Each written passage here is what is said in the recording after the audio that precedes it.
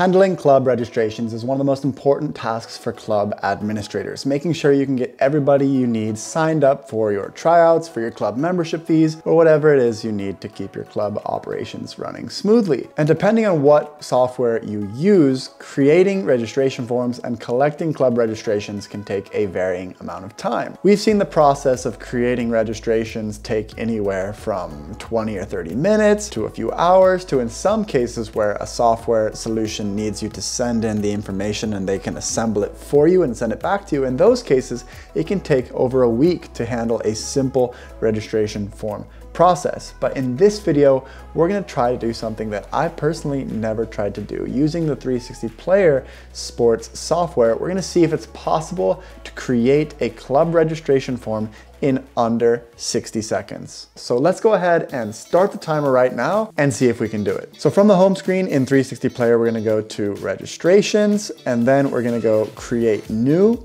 And here we can add a category if you want, but for the sake of speed, let's just say this is a club tryout registration. We won't add a description as of right now. We've got the first name, last name, email. Let's say we also want to add the date of birth. Okay, so we'll have that added.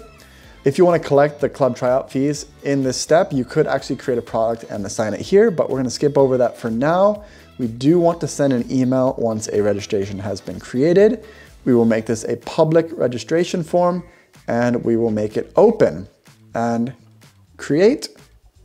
If we copy this URL into our browser, there we have it. Our basic club registration has been created. If we go into this registration form that we created and we press register now, and then we press continue as a guest, you can see these fields that we added: first name, last name, email. So I'll just go ahead and enter in my information, and the registration is complete. So from our 360Player dashboard, if we go into our club tryout registration, you can see that I had submitted my registration right here. Now let's say we wanted to create a tryout product so that we could collect a tryout fee as a part of this registration.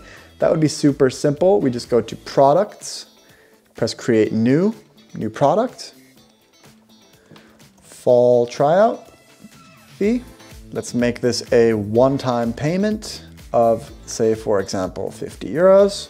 We can add the tax if we want to, but we will have our product saved. Then if we go back into our registration form and we click on Club Tryout and we press Edit Form, we can go in and attach our product that we just made right here. This is the price we want. It's required for submission, and save. And then if we save the form and we go back to our registration URL, now if we register now, fill in our information once again, and you can see that we now have a product that we need to purchase, fill in our payment information. And just like that, the people that are trying to register for the tryout can put in their information right here, purchase the tryout fee, and then they will be registered and in your system, registered for the tryout. Now there's a lot of little ways that you could make your registration forms better, but all of these things won't take more than a few minutes. For example, you could upload an image right here so that when people come to the registration site to go ahead and input their information, there will be a nice image displayed on the first page to see what it is they're registering for. You can also add your registration to a category, add a description. You can collect all sorts of data. You could even add custom questions if you want to have a short answer or a long answer or any sort of things like a multiple choice. For example, you could add all of this information in your form fields that you want to collect.